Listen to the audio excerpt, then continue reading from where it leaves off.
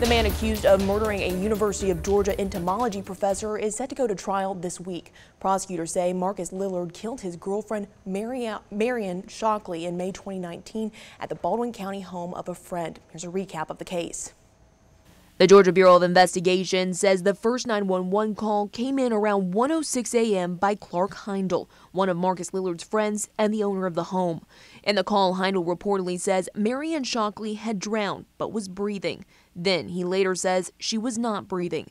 When first responders arrived at 1:20 a.m., they saw Lillard and Heindel giving Shockley CPR. EMTs and investigators noted in the incident report in May that Lillard and Heindel's behavior seemed odd and their statements inconsistent. Lillard told investigators he was in the woods getting firewood when he came back and found Shockley unconscious. Lillard believes she hit her head trying to get out of the hot tub, and he said he dropped her trying to pull her onto the pool deck. Investigators separated the two men for questioning. At that point, Heindel went into his master bathroom and killed himself on scene. His suicide note said he didn't know what happened to Shockley.